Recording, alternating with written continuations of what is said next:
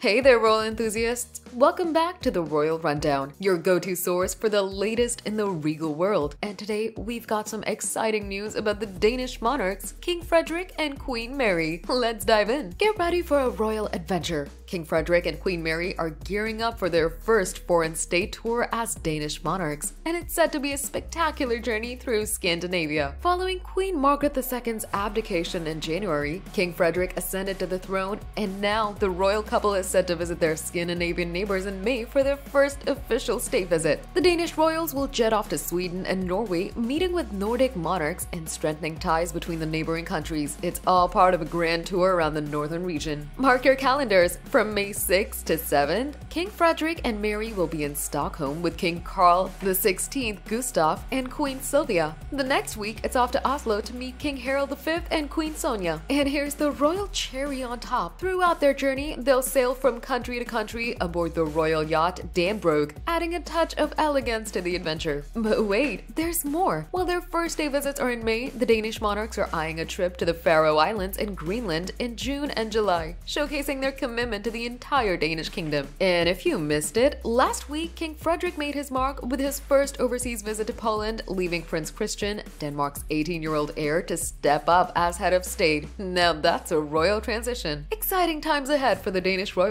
Don't forget to subscribe, hit that like button, and share your thoughts in the comments below. Stay tuned for more regal updates. Until next time, keep it majestic.